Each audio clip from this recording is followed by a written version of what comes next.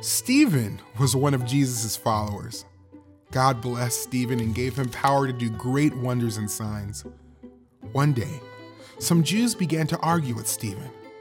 The Holy Spirit helped Stephen speak with wisdom, so no matter how hard the Jews tried, they could not win the argument. The Jews lied about Stephen. They said he had spoken against God. The people dragged Stephen to the Sanhedrin, the Jewish court, and told more lies.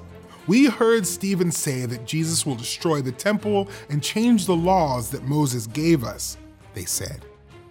Is this true? The high priest asked Stephen. Stephen began to preach about Jesus.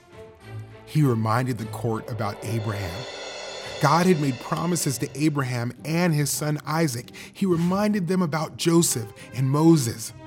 God kept Joseph safe when his brothers tried to hurt him, and God used Joseph to help all his people during a famine. When God's people lived in Egypt, God called Moses to rescue his people from Pharaoh. Moses led God's people away from Egypt, but they turned against Moses and against God.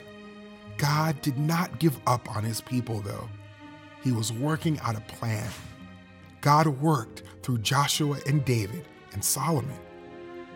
Religious leaders knew these stories from the Old Testament. Stephen told them these stories to explain that Jesus was the Messiah God had promised. But just like their ancestors rejected and killed the prophets in the Old Testament, these Jewish leaders had rejected Jesus and murdered him.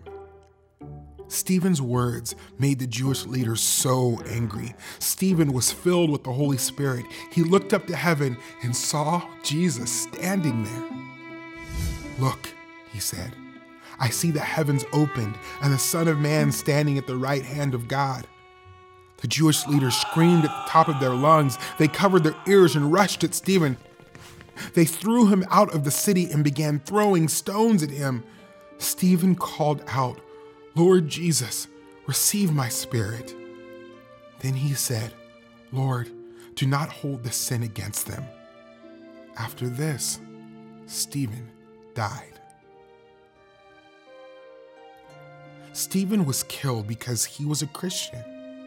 Jesus told his followers that they would be persecuted, hated, hurt, or even killed for loving him. Jesus also said that those who suffer for him would be blessed. We can face suffering in this life because Jesus suffered first. He died and then rose again. And he is waiting for us in heaven.